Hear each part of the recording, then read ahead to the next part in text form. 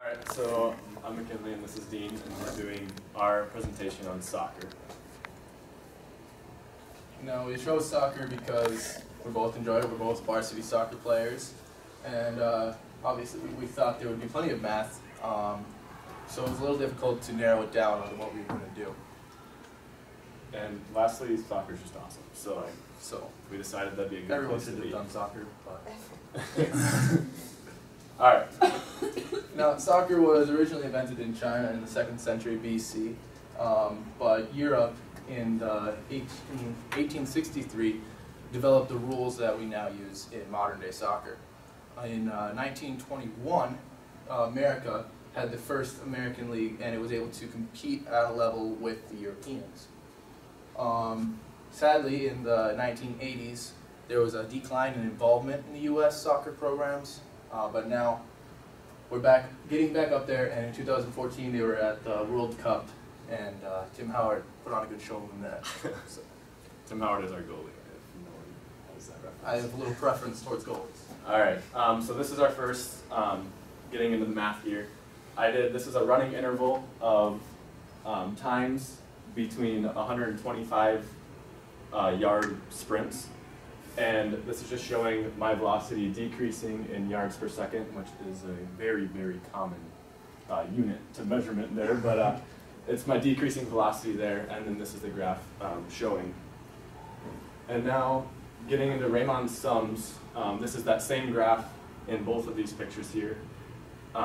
This one's running on the right Raymond sums, and since I ran 125 yards and I did six intervals of it, I should be at 750 yards. So this is just an underestimate, considering that the graph is decreasing and we're using the right Raymond sum. And on this side, since the graph is still decreasing, but we're using left Raymond sums, we have an overestimate. So that's where you get the 798. And this part here, it's a little bit hard, but it turns out to be a piecewise function, because if we continue this function, my initial velocity would have been like 15. So actually it would have been about 11. So we assumed that my first interval was my max speed, and so we started with the piecewise horizontal linear graph and then came into the cubic graph. I want to say real fast, McKinley is out of season, so that was not his best. Yeah, so you saw how those were pretty far apart from the 750. Coming into trapezoidal sums, it's a lot closer here. We're just a little bit of an underestimate, considering that it is a decreasing function. Now we got a little bit of history.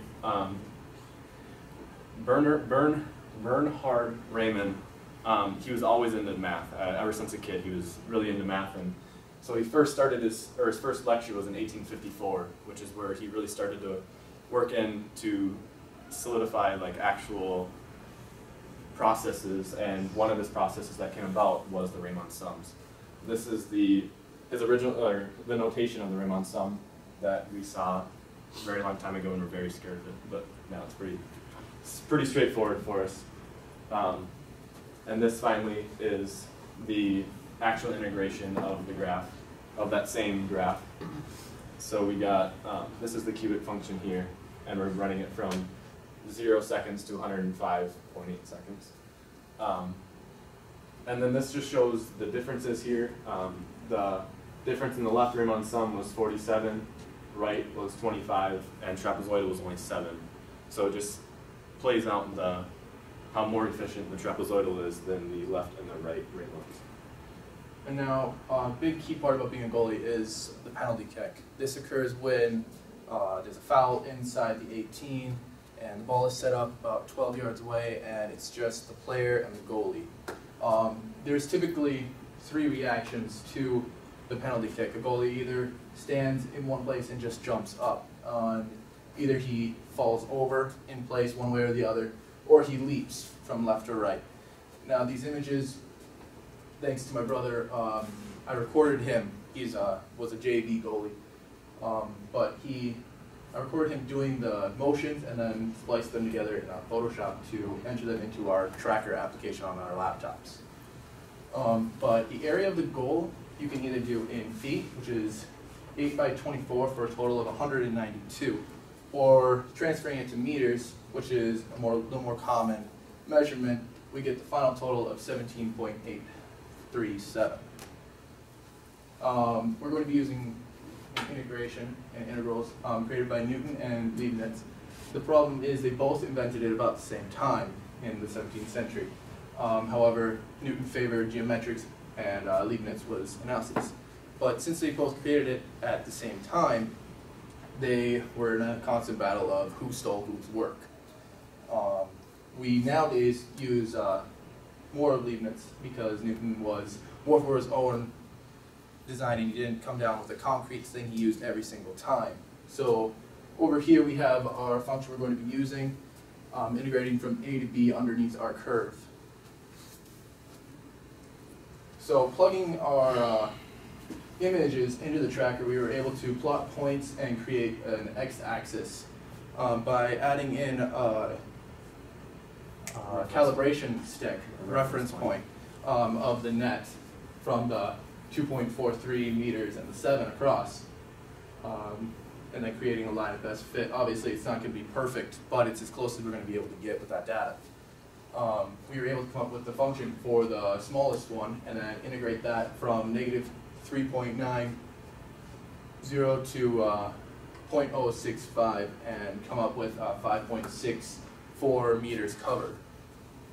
If we then switch to the little bit larger area of him falling one way or the other, he has a total area of being able to cover 6.19728 meters. This was, again, with the tracker and then creating our function. Obviously, he can't cover both directions at the same time, so he's going to have to pick. But then on the larger one, we were able to integrate from negative 3.9 to 3.7 and come out with the 13.217, which is much closer to our original 17. So obviously this is the best option for a goalie to pick because he can cover the most area. But most goalies have a problem reaching these upper corners, which I can say from experience this year, it's extremely hard to block a shot up there. But there are the major pros that can do it, and I wish we had one of them to take data from. Tim Howard. Yes. All right. So now this is just showing you a soccer field because this next portion will be me calling this the reference point and then finding the changing in angle as you move across the 18-yard line. So here is a little bit closer picture. So you can see if you say this is your 0, your angle here to the goal is different than your angle here. And obviously you'd much rather take a shot straight on than from the side because your angle is smaller. And so next, after this slide, I'll have a program that I made to give me my instantaneous, or the derivative and the actual theta. But how I did so, I made a triangle here, and I made a triangle here, and use inverse tangent to find the difference, to find that angle there. I understood him at this point, and then when he goes to the next slide, that's when he lost me. So this is a program that I wrote. It's pretty simple overall, but this is just the actual script. And then when you run it, it asks you how far away you are from the center of the goal. So the center of the goal, and then your displacement horizontally from that point. And when you run it, you get your angle in radians, degrees, and then you also get how much the radians and degrees is changing at that point. So if you took one step farther over, you would know how much your angle is changing. And then Demo, right? Alright, so now this is the function that I got from that program. Yeah, I put in the points, and then I ended up, this is finding theta here, and then at each point, this is how much it's changing. So what's really cool about this is if you integrate either here or here, then you find it's the total amount of change of angle at that time, or over that period. So if I integrate it from 0 to 22, I get a negative 0.25 radians.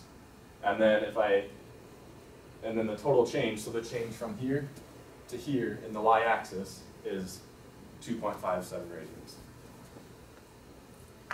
And then with that same graph, realizing that when the derivative is 0, you're at your max or your minimum, this shows that my max is 25.05 degrees or 0.43 radians. So that would be the max angle for theta, and that is your position when you're at the origin or at the center of the goal. So lastly, with that reference to the angles to the goals, I took the derivative of the function to find how much my angle would be changing within one step, or an infinite small step. So the integrals, the derivatives are a lot like the integrals in that Leibniz and Newton pretty much fought over territory of it. Right. And so, but it was Newton ultimately that found the relationship between the derivative and the integral, which is the same relationship that is found here, such that the integral, the area under this, is the amount of change throughout the theta overall. And then it was actually Leibniz who gave the more realistic and more usable notations for each, the derivative and the integral. Want to still show the program? Oh yeah. So, never mind, I don't know how to do the projector. But yeah, so that program that I had on there, I can change it for any area with any distance from 0 on that 22 amount.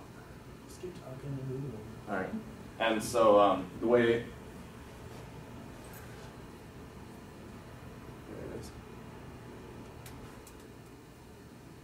Take it off full screen. Why are you on this? See, for Ramona's a computer guy, I'm anti-computer. So yeah. Yeah, I don't even know how to go to full screen. I don't do that. Sorry. But McKinley is very smart with computers, obviously, and does the programming. And I was with him very far until he got to this and started writing his code. So at any point I am, it'll ask me the displacement from the center of the goal. Anywhere within 22, if I put 12, it'll give me goal in radians, degrees, and the derivatives of such. And if I throw in a 23, the 18-yard line is only 22 yards. So it says the player is not on the 18-yard line. And that is all just put together. Words to computers, all good stuff in there.